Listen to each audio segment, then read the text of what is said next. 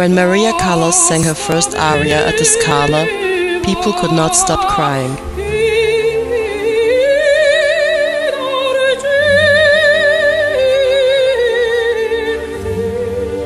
When Pablo Picasso founded Cubism, he again made the establishment upset.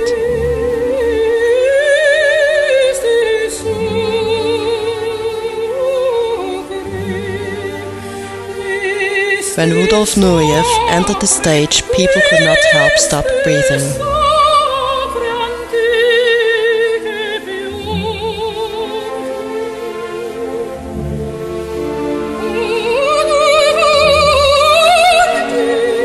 When Leonardo da Vinci emphasized the background in a picture for the first time, he destroyed a very common paradigm.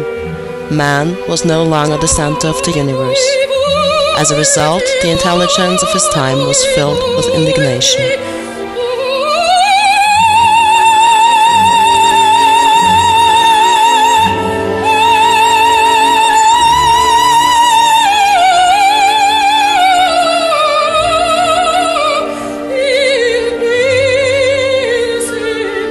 What do all these masters of their arts have in common? Through their painting, singing and dancing, even through speech like Shakespeare or Goethe, they all dwelt on our feelings.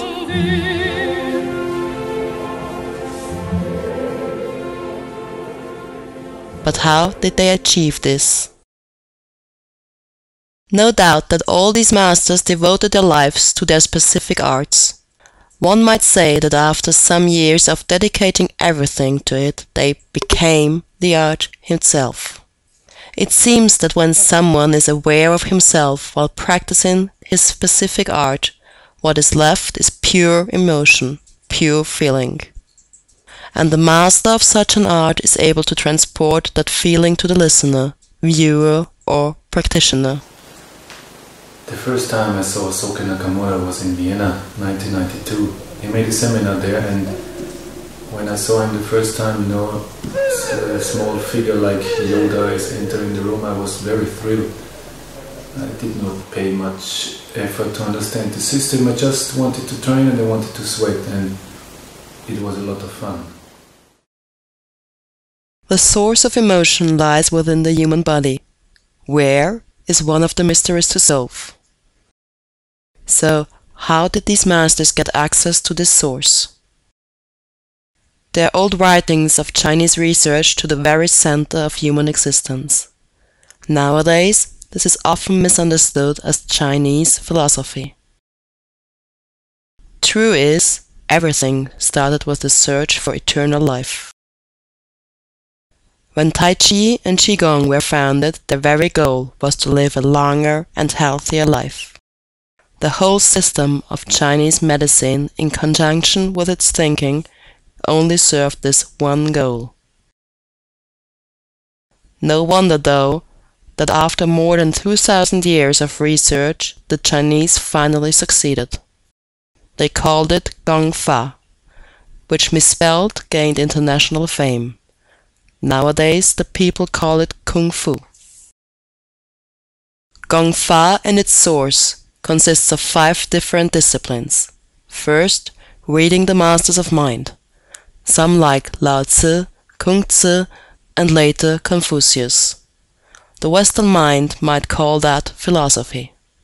Second, Wushu, where jumping, kicking and striking was taught.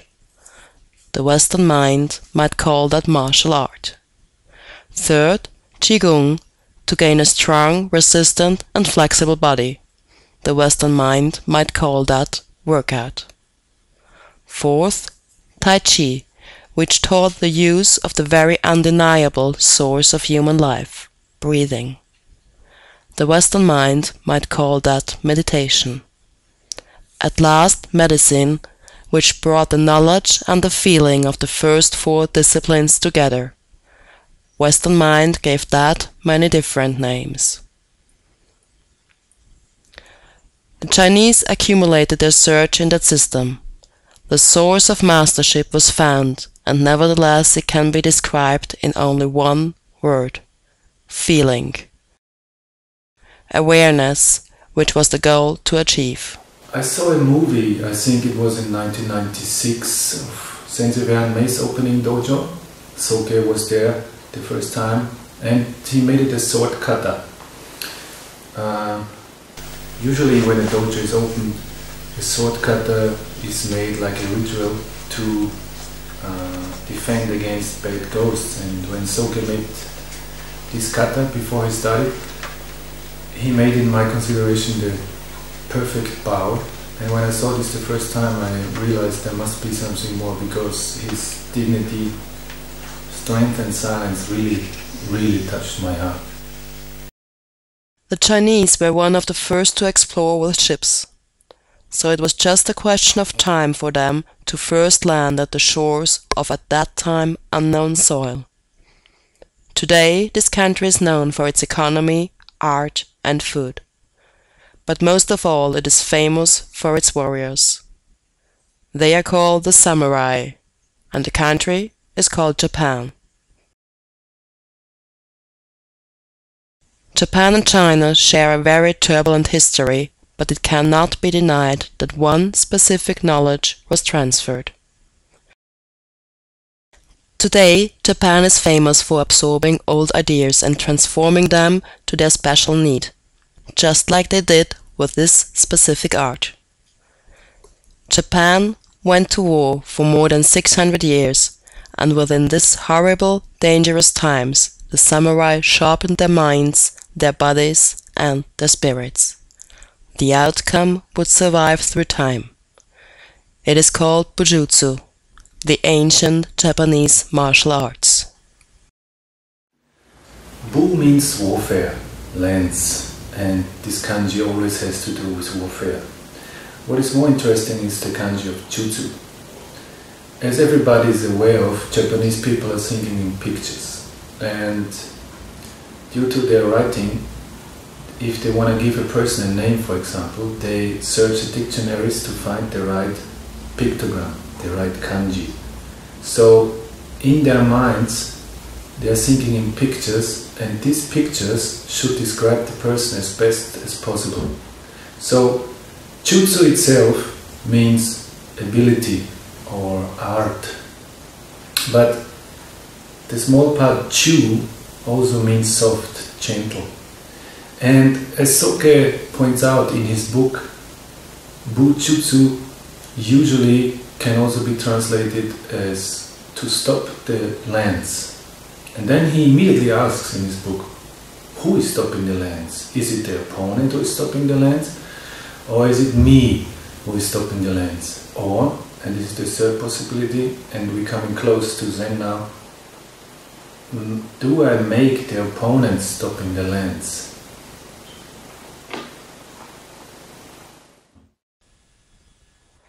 It was in 1950 when the young Nakamura found his destiny. Aged 18 at that time, he had no idea which burden he would take one day. Destiny was hidden in the forests at Mount Yagura in Japan, an ancient place which nearly nobody knew. It was said that Master Oba resided there, Soke, of one of the oldest martial arts in Japan's history, handed over for more than 800 years. Young Nakamura searched the area and finally found the place by himself. But young Nakamura, who at that moment had no idea what Bujutsu was all about, had to face another inconvenience before he could start to learn this oldest existing martial art. Tradition, one main asset of ancient martial arts, demanded a test. Young Nakamura had to sit down for half a year to watch the classes taught by Soke of Takeda Ryu, Oba Ichio. No talking, no asking, just watching was allowed. Young Nakamura had no idea what for, but he should learn very quickly. It was after that 6 months that Master Oba asked Nakamura to join the tatami with him. Nakamura was ordered to attack the master. In Nakamura's own words, I did not know how, but I was shattered to the ground so fast. After that incident, he had to sit down and watch again, for another half a year. But his heart was on fire, this lesson he had learned. In Japanese it is called mitori, to catch with the eyes.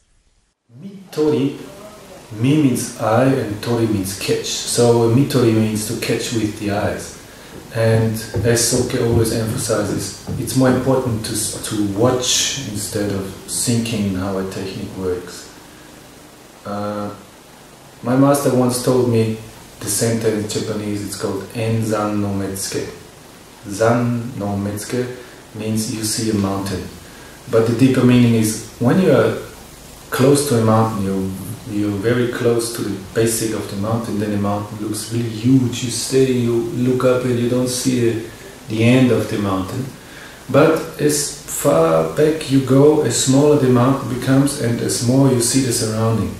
And this way from standing in front of the wall and then going back to see the mountain, this also describes the way how you shall train your Bujutsu.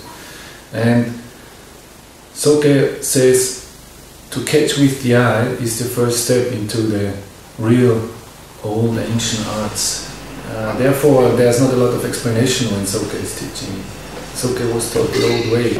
So when he's teaching, he shows 1-2 times, and you as a student have to put emphasis on your eyes and not on your brain. You know, but unfortunately we always have this small person in our ear who says, I already know, but unfortunately we don't, because when we think we know, we are not watching.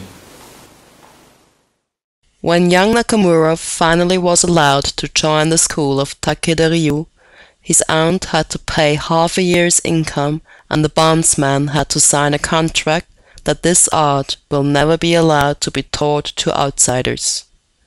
Nakamura signed this contract too, with blood, common at that time.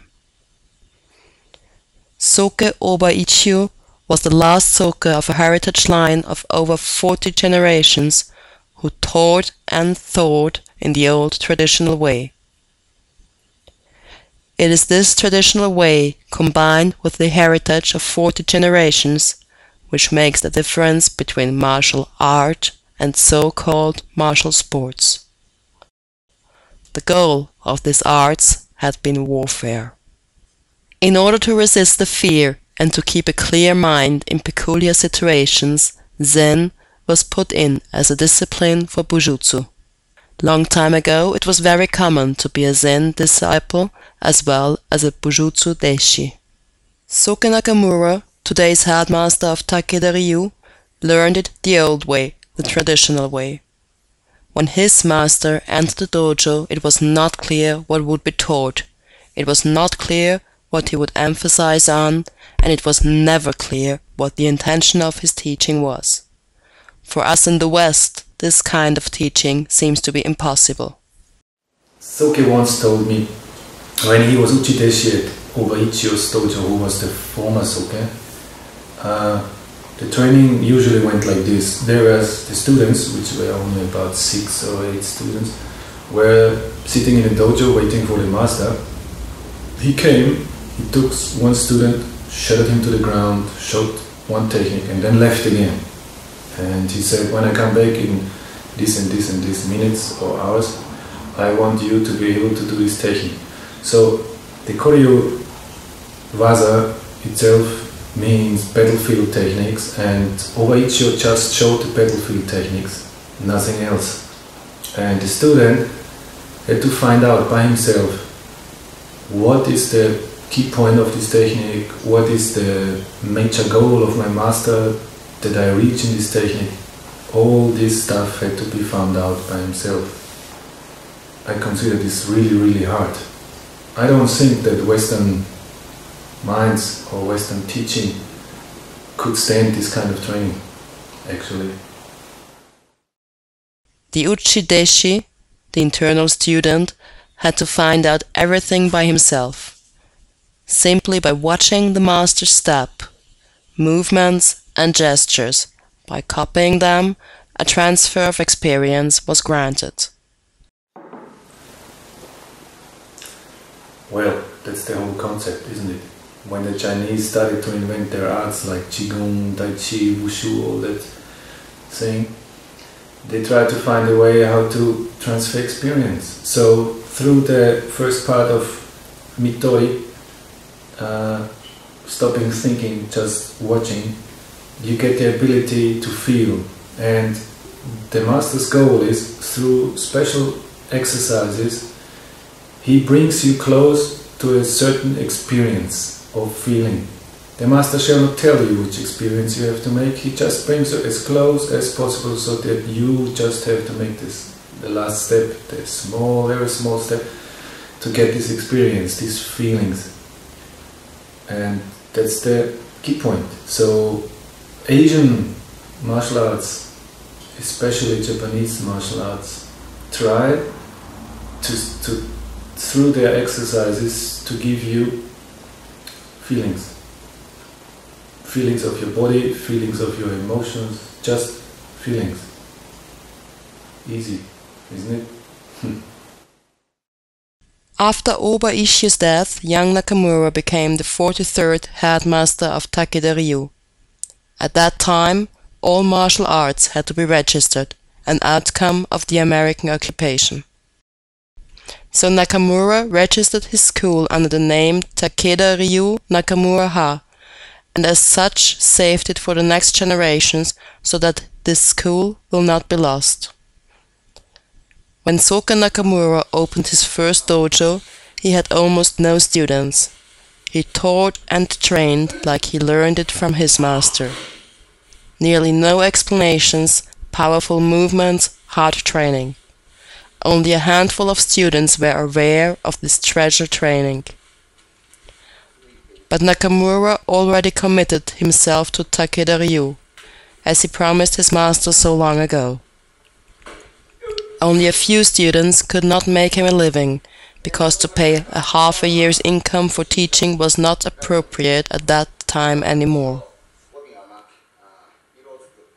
Apart from these very few students, of which only 3 are still in the school today, nobody else seemed to be interested in that ancient art. It was Sofue-sensei, Nakamura's first student, who by himself was already high-ranking karate practitioner, who told Soka that the old system of teaching does not work anymore. People cannot endure that pain, because martial art is not their main profession anymore. Soka Nakamura was very sad. He saw a treasure to be lost through, in his own words, lack of discipline and faith.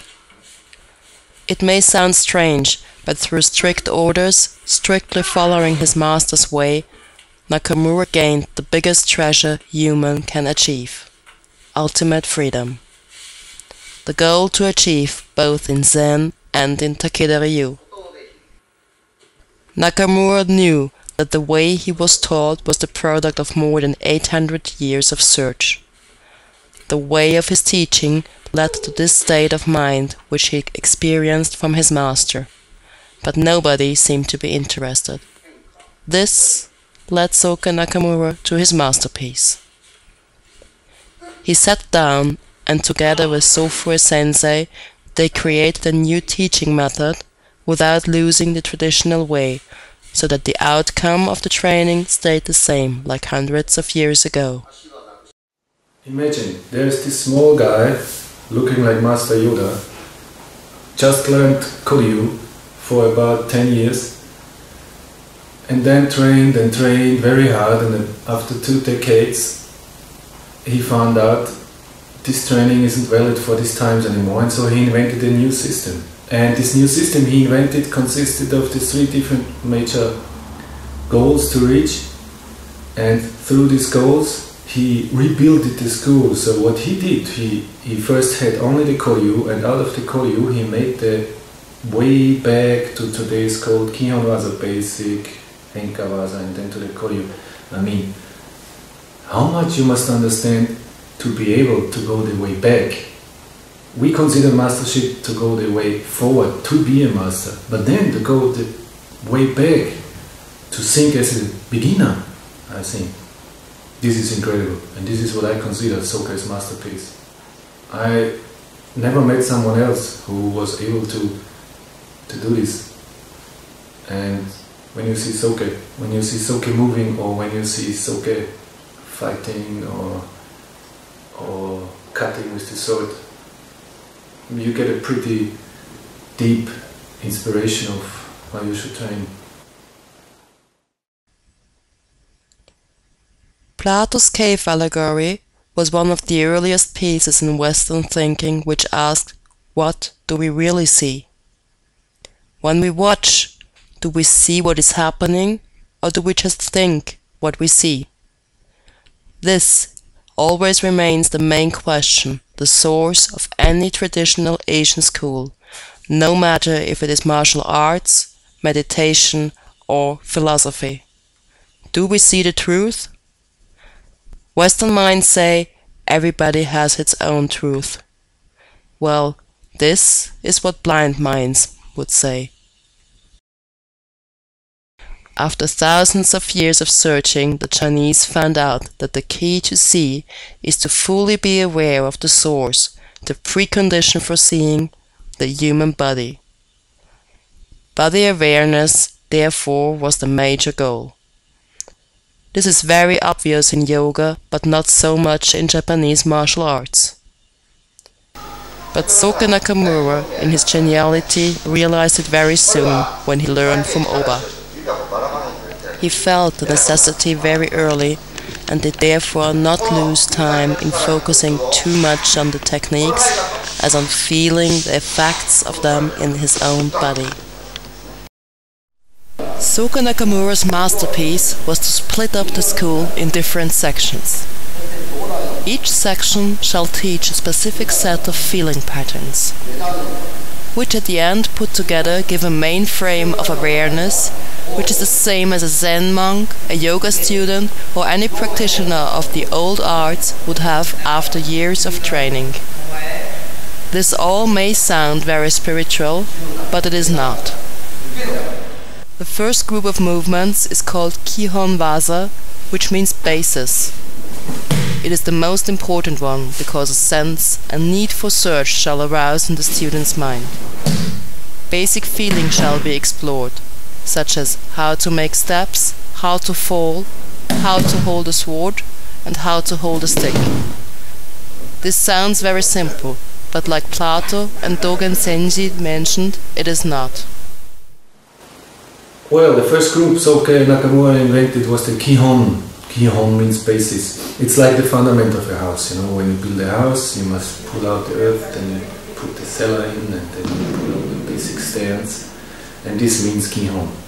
Kihon teaches you how to walk, postures, gestures, falling, and basic techniques, which are 18 techniques.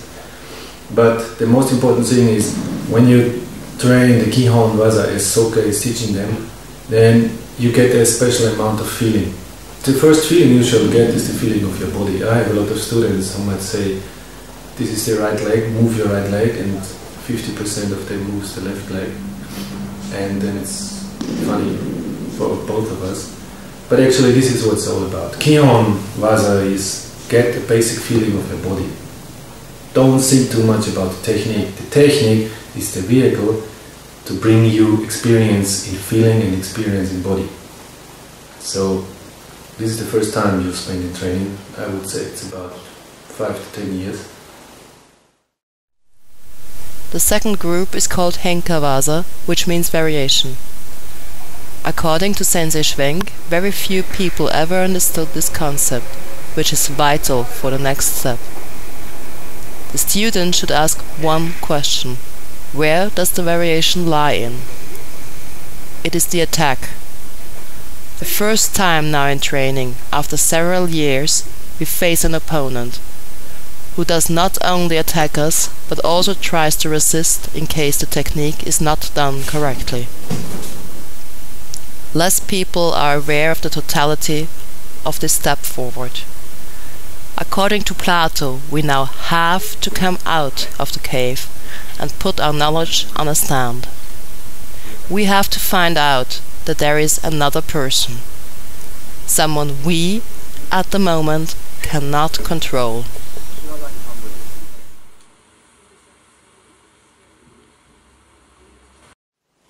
Henka then means variation. This is the second step Soka invented.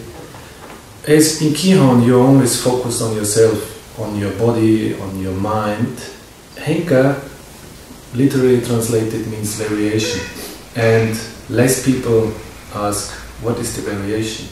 The variation is the attack. So suddenly you have someone in front of you who is attacking you, and he has to resist and he has to put strength in his attack so that you now can try if your technique works. So you spent now about 5-10 years doing this technique, and now there comes an attack, and now you can prove yourself. Did you understand it? Did you learn it?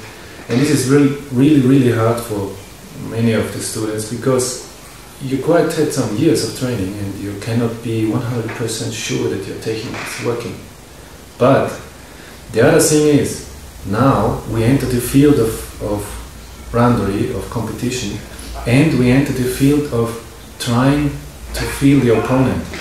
So the first time you feel yourself, the second part, Henka, you start to feel the opponent.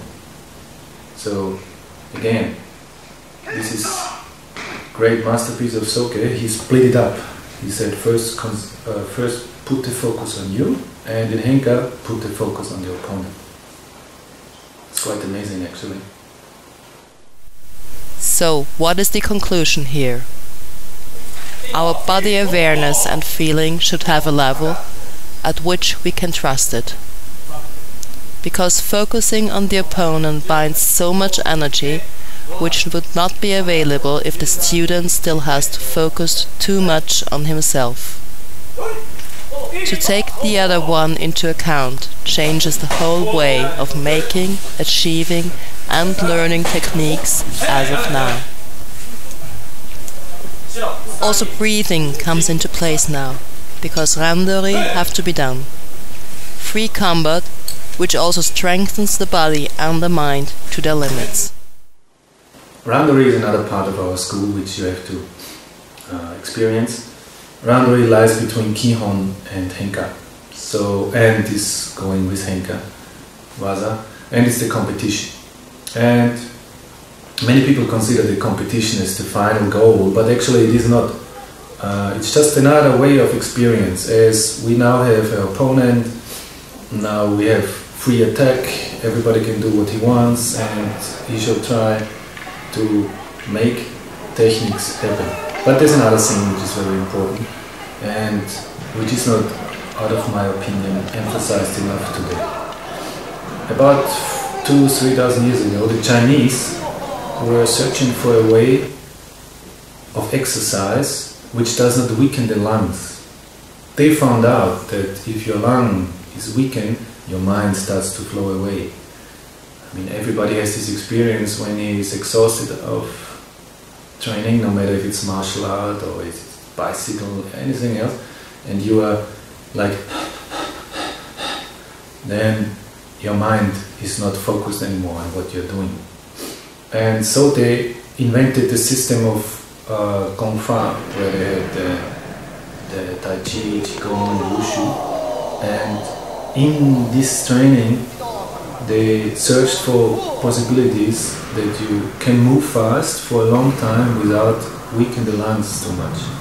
Imagine you are a samurai and you are on the battlefield, you don't have to fight only for 10 minutes, you have to fight for 1, 2, 3 hours. And if you lose all your energy on the first opponent, well, I guess this was then your last fight, right? Soka invented this randori as a necessity to go deeper in body awareness and to raise another question in the student's mind. After training basic movements, techniques and feeling, after getting trust to your own feeling, after understanding the principle of the techniques, only one question is the outcome of the following years of combat training. After the student tried everything possible, with his knowledge, the last question is, how do I apply a technique? Simple as that. Because students tend to use too much force to break the resistance, they lose control over their breathing and therefore get completely exhausted, which on battlefield would cause immediate death. A high percentage of students now stay at this level for the rest of their careers, because it is very hard to chew that after such a long time of training, you still cannot rely on your skills to 100%. Unfortunately, it is exactly this thinking which makes the next step impossible. Again, too much focus is put on the technique instead of putting it on the feeling. Too much ego, Takeda Nakamura would say. But some do achieve the next level, letting their ego behind, having no problem to lose a fight, because they understand that a higher goal is to be achieved. Final step. The Koryo-waza, the battlefield techniques. These are the techniques which the young Nakamura learned. Battlefield techniques only. Some might think that learning without all the mentioned pre-steps would be much faster, but it was Takeda Nakamura himself who realized that the exact opposite is true. One must keep in mind that of such complex movements like in the Koryo-waza, each small step, touch, breathing and so forth had to be found out by the student himself. Former Soke Oba never picked out a specific movement and gave it priority. Therefore, Nakamura and the others had to find out everything by themselves. Trial and error was the only way. Very understandable that this would take much longer. And then Soke made the Koryo. The Koryo Soke invented is not the same Koryo as he learned from Oba Ichiu. Koryo now is considered as the action on the battlefield. So now we have strengthened our body, we have strengthened our lungs, we don't lose too much energy, we can now focus on an opponent, we even can feel sometimes the opponent, and now there comes the reality. So Koryo is the closest part to reality. The opponent has to hit with full strength, he has to really try to reach you, and you have to make your technique works. And in this specific stage, which is about after 15 to 20 years of training, there's only one question left. I had it the same. The question is, how do I make this technique work? So you try to find out against strength, against someone who knows the technique, because you are training together, how do you bring your technique into working? So what is it that awaits the student who finally reached this level? It is the answer to the most important question. How do I apply the technique without using too much force, which would make me tired and lose my fight again? When a samurai stood in battle, he had to face numerous opponents. To lose energy on the very first one of them would get him killed. The Koryo offers the answer. It is now the first time that not only techniques but also states of mind are put to a test. The final test. Each attack has to be done with the intention to really hit. Resistance has to be applied as learned before. The opponent also has the knowledge of all weak points in techniques, a knowledge he himself gained from numerous randori and trainings.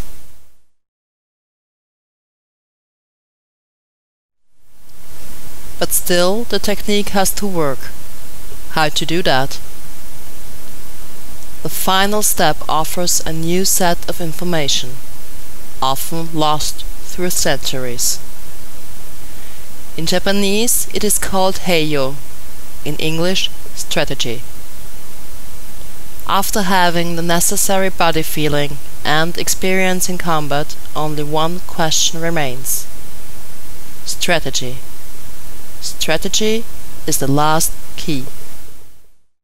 And here now we are entering the level of okuden. Oku means verbal, then means transfer. So this transfer only is verbal from master to master, from Shihan to Shihan anymore. And now there comes the jewelry of the school, which is strategy. You find out after decades of training that only strategy can help you to succeed with your technique. You have now all the knowledge of feeling, and you all have the body gesture, you have everything, but the last key is the strategy. And the strategy is, in my opinion, that what makes an ancient martial art an ancient martial art. You know? And this is also explains why we leave the field of randori. In randori, you found your own strategies. In your mind, you got the feeling, I must find out something, and you went the path of finding, okay, when I make a feint here, he's open there, or something like this. And then, so you are prepared. And now, the last field is strategy. Well, this is rarely taught to outsiders, because you can only start to teach this after this long time of training. My master once told me I can tell a student this after 2 years, but he simply will not understand. So it's not actually a secret, it's just one thing at the right time, and the last thing you learn is strategy. I want an example. Well, I think the best example is the batogiri, which is the cutting with the real sword. You know, you have this bamboo mat and you cut it. In the Western thinking and in the Western way, the batogiri went in a completely wrong way. In our school, batogiri is considered koryu. So we are on the battlefield and we are testing the cut. And actually, to cut a mat is not very difficult. I can teach you that in 5 minutes. But that's not the point. The point of batogiri is that you transfer the experience of strategy which you learn in Kenjutsu through the real battlefield. So when you are training with wooden swords, you hit the other one, he hits you, you make the blocks, all that stuff. And during the strategy training you must gain a specific speed. Yeah? And after you gain that speed, you must reach a specific ability to aim. Because you have only certain spots on the samurai with his armor where to cut. So he was, you know, everybody knows the samurai. He has this protection gear, and you cannot cut here because there's bamboo. You cannot cut the head from this direction because there's leather, bamboo, and even metal. So you have to gain a specific ability of aiming the right spot and cutting. And there is this video from Hiroshima Sensei, for example, where they made a movie for Soke. And Soke is telling Hiroshima Sensei is making sandan giri. Sandan means the 3-level cut.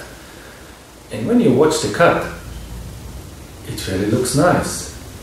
But wait, what happens after the cut? Sandan giri, Hiroshima Sensei.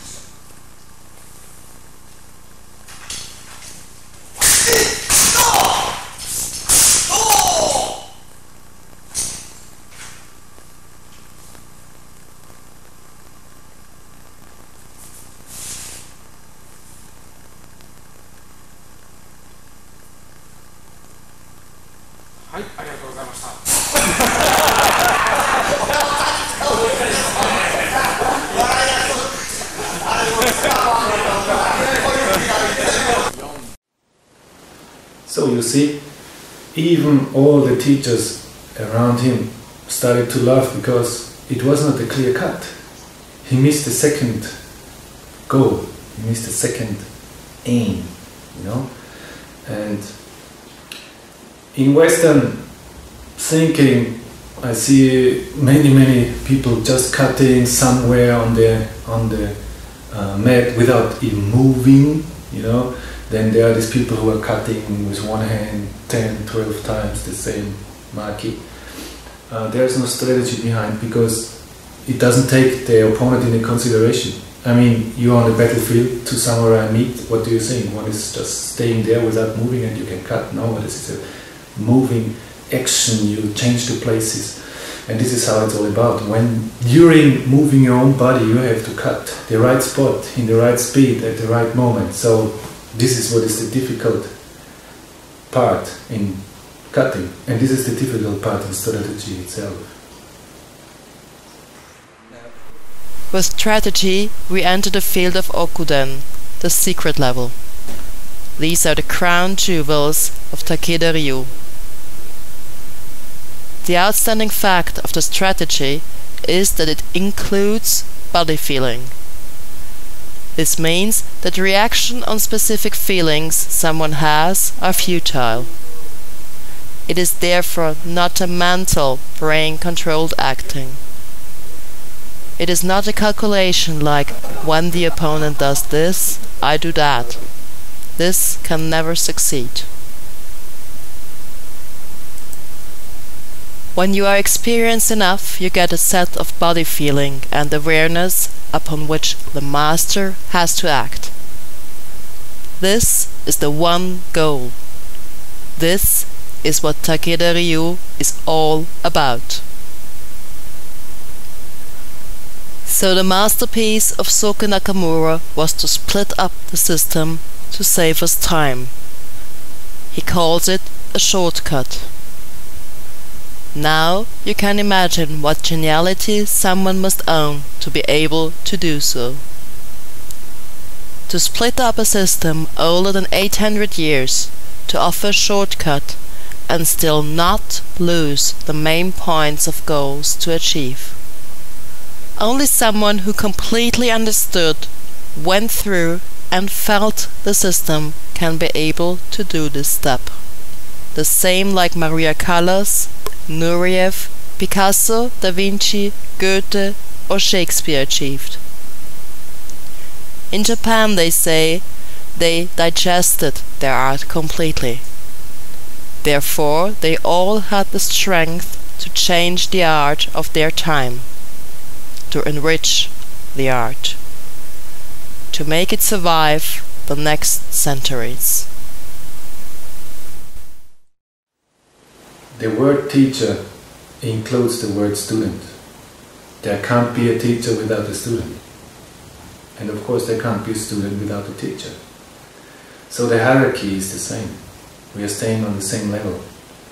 And I always get this feeling when I'm in Japan training with my masters or even with Soke. Soke once told me, a teacher never has to be better than a student. So when you teach someone, be at his level. Otherwise he will not learn it, otherwise he will leave you because he thinks, I can never reach this point.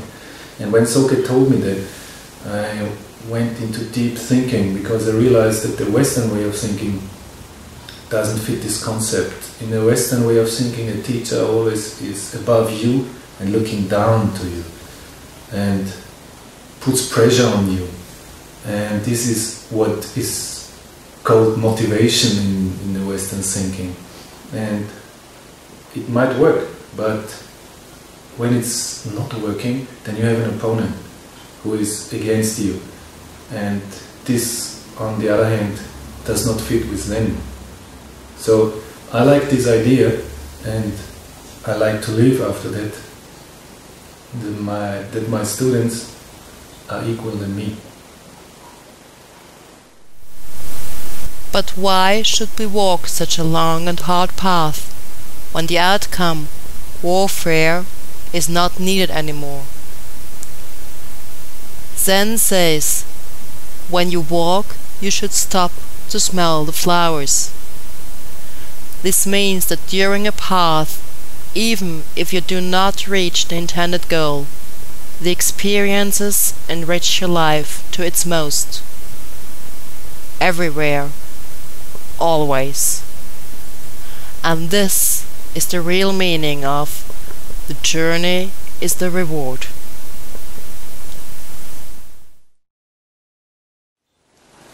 Thank you very much for coming.